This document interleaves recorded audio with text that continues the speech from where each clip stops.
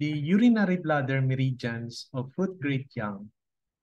The urinary, this begins near where the small intestine meridians ends at the inner canthus. The meridian then flows to the vertex, running parallel to the midline and going over to the occiput. At the occiput, it divides into two parallel lines to the midline and runs all the way down to the back to the legs.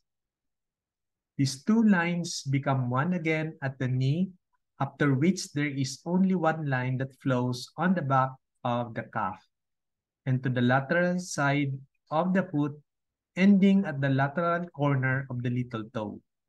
From this point, it connects up with the point kidney 1 of the kidney meridian. The inner branches meet point D20 at the vertex and enter the brain. At the lumbar region, it enters the body and the organs, kidney and urinary bladder. So first, we have the UB2, ang location in a depression at the medial end of the eyebrow, directly above the inner canthus of the eye. Point explanation, often a painful point in the frontal sinusitis and menstruation-related headache.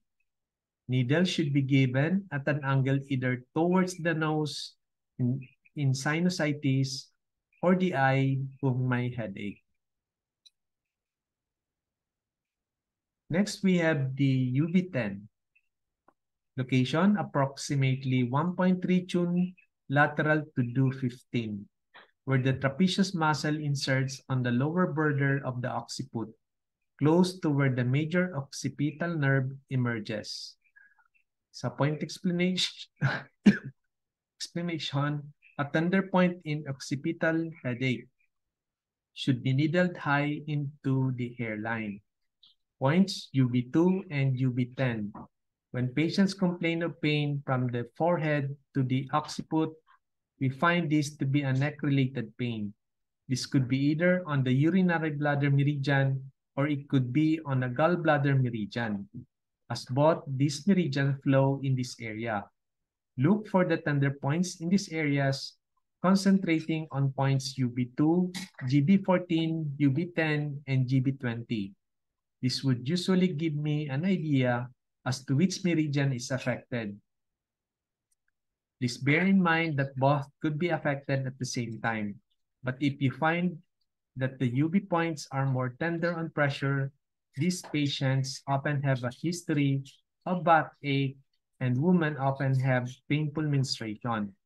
If so, this problem would need to be treated to alleviate the neck or occipital pain. Next, we have the UB11. This is located at 1.5 tune lateral to the posterior midline on the level of the lower border of the spinous process of the first thoracic vertebra. T1 with hanging shoulders on the level of the acromion. Point explanation, this is the influential point for bone. This point is used in musculoskeletal problems.